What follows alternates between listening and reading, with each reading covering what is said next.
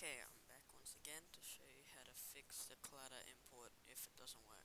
If it does work, there's no point in you watching this. I use Safari, you can use whatever you want. Okay, first of all you need to come to the Blender page. I'll just let my account. Okay. Blender. It's not here. It'll be there.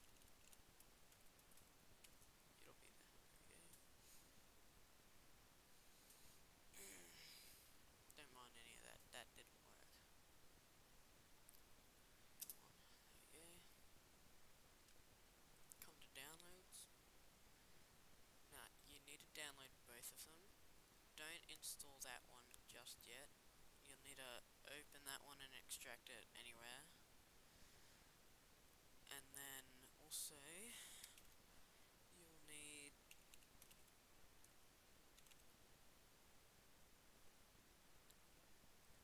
I'll put this in the description so that you don't have to go to it. I'll type it in, but if I don't, that's where it is. I probably will. And then I'm on XP, so I download this one. This also is for Vista. I don't know what any of those other two are, so don't ask me. Download that. Then run 2.52.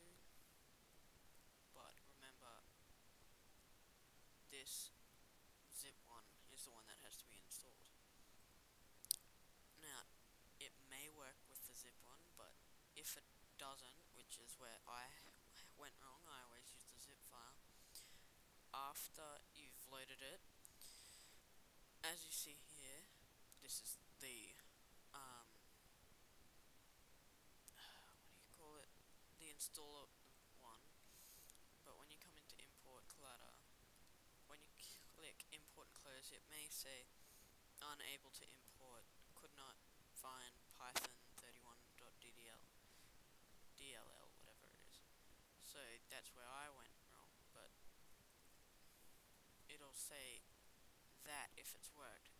Once it said that with the zip file, try to open anything Collada, and if it does it, then good for you, but I didn't get it like that. So and then all I did is uninstalled that Blender with the .zip, and then installed it with the actual installer, and it managed to work. So I hope this helped you.